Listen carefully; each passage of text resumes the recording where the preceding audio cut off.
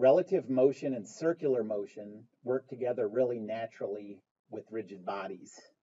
Um,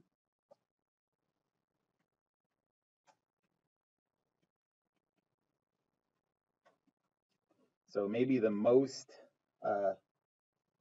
common way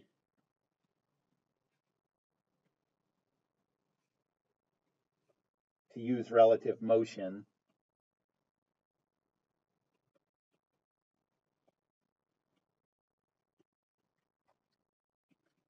is along with circular motion.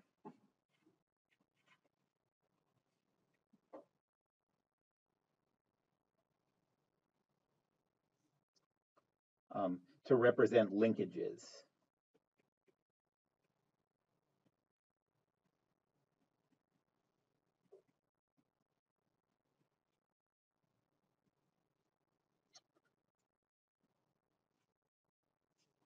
Linkages would be a really good name for like a super like overly processed sausage product.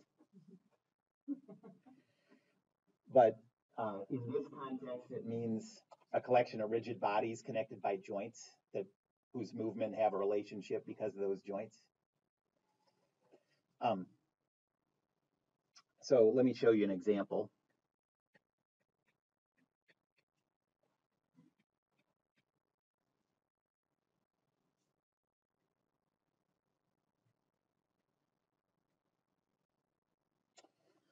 So let's say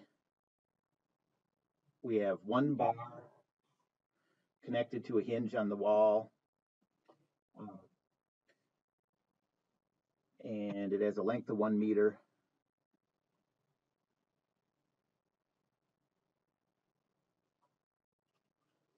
And at this instant, it makes an angle of 45 degrees with the horizontal. And then there's a second bar that also has a length of 1 meter and also makes an angle of 45 degrees.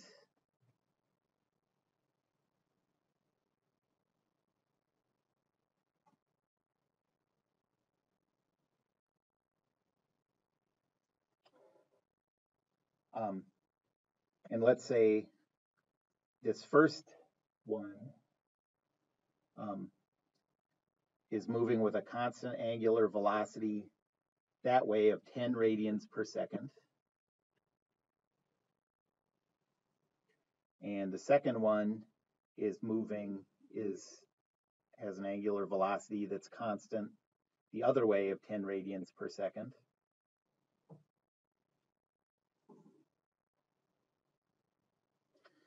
And I'll call these points, the hinge is A, the connection between the two is B, the end of this is C. Let's say we want to calculate the velocity and acceleration of C.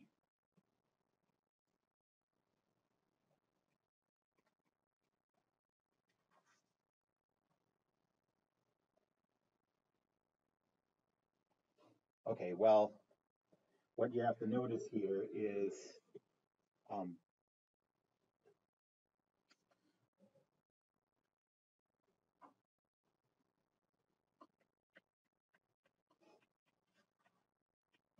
according to a coordinate system fixed to the ground,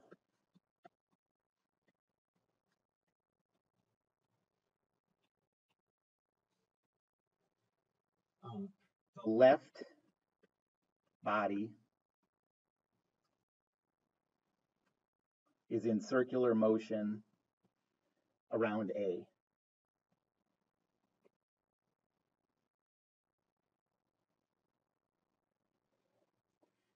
When I say the left, well, actually, let me replace this. So any point on the left body is in circular motion about A. What we are going to care about here is that point B, which is a point on that left body, is in circular motion around A. Okay, so as this thing rotates, if this body rotates, the point at the end of it is making a circular path around that point A, okay, according to the ground.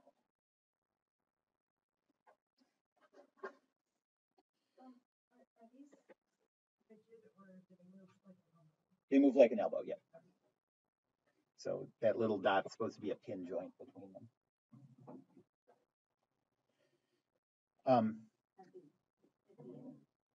Right. And then this is the key thing that's not as obvious when you first look at it, because that's pretty obvious, right? That point B is, if that bar is moving, that point B is just moving in a circle around A. But according to a coordinate system that moves with B,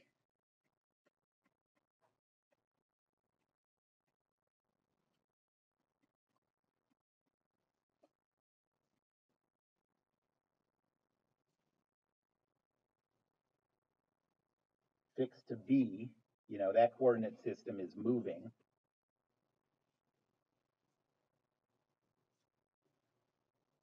The point C is in circular motion around B.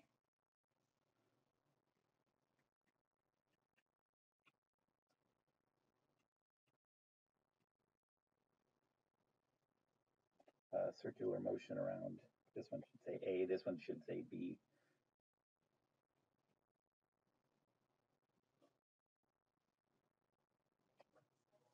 Okay, so we can set this up as the velocity. So the relative motion equation says the velocity of that point C relative to the ground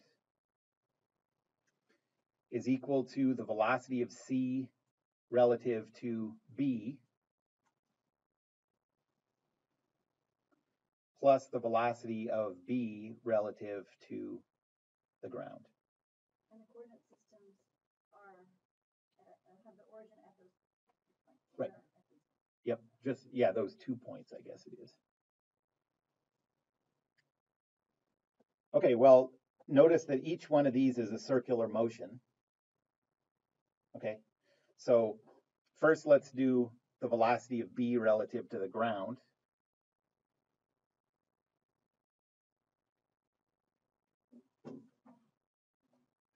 That's omega of the left body crossed with the R vector that goes to B. I'll call this RL. Okay, that's an equation I gave last time in class. What's the angular velocity vector of the left body? L is the left body and the left body is the left body is this, is the upper arm. So 80. Yeah. Right. So we know that it's going counterclockwise at 10 radians per second. What's that as an angular velocity vector?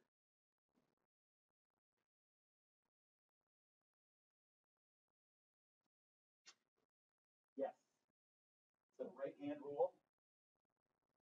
X is that way, Y is that way, Z is out. So right hand rule is this. And so 10 radians per second in the positive Z direction.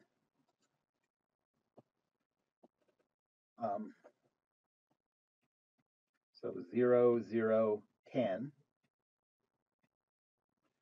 And then what's a vector from the center of the circular motion to the point we care about, which is 0.7071, negative 0.7071, 0. Cosine and sine of negative 45.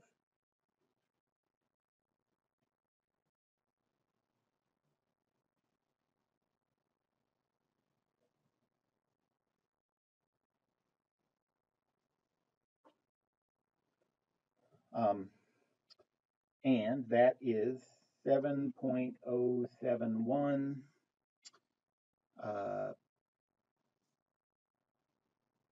7.071 0.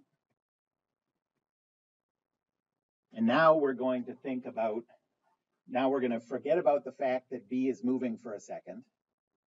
And we're going to think about calculating the velocity of C around that point B.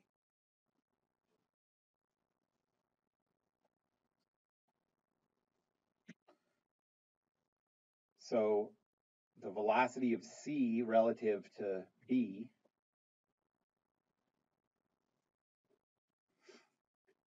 is equal to the angular velocity vector of the right body crossed with another r vector for the right body.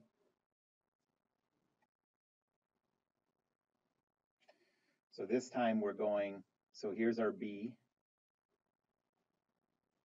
here's our C. The circular motion of C has its center at B. So this is the r vector we want.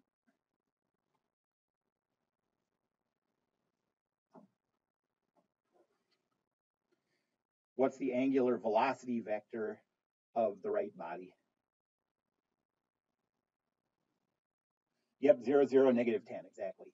So use the right-hand rule. Thumb's pointed in the negative z direction. The magnitude is 10.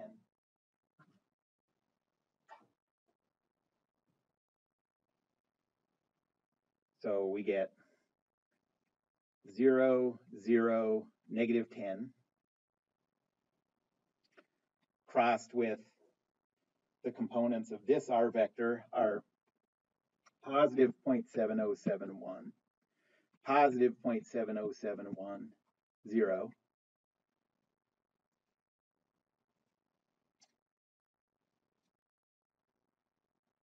And we get 7.071 for x,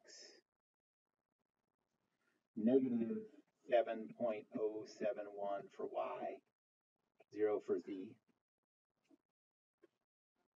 And now we can put this together. We already came up with the relative motion equation we want. So the velocity of C relative to the ground is equal to the velocity of C relative to B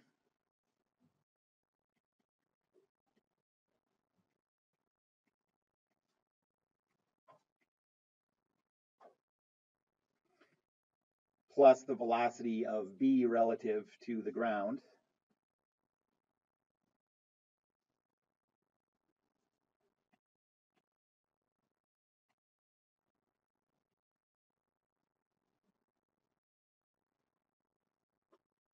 And you get a final velocity vector of 14.14200 meters per second. This here was the velocity of C relative to B,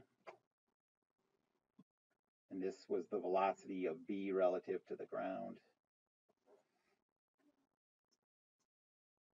And so what happens is, at that instant, as this body's rotating this way, and this body's rotating this way, that V shape is flattening out, okay? And the effect is that you have a velocity to the right of that point C and no other components.